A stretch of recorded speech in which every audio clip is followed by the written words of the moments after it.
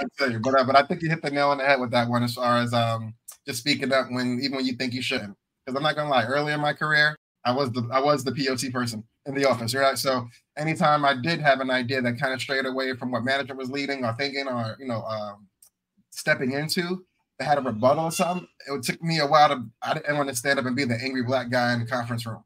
You know what I'm saying? Even though or the smart ass or the asshole, you know what I mean? Like, oh, he always has something to say. It's like, nah, my way of it is better, but I don't, you know what I mean? I don't want to be that guy. So it took me a long time to have that courage to go like, nah, this is why this will or won't work. You know what I'm saying? And then we had to put the work in. I had to put the work in from the earlier days to where I was now, where people kind of respect my opinion. So if they see me talking, they go, nah, if he's saying it, he ain't here to bullshit.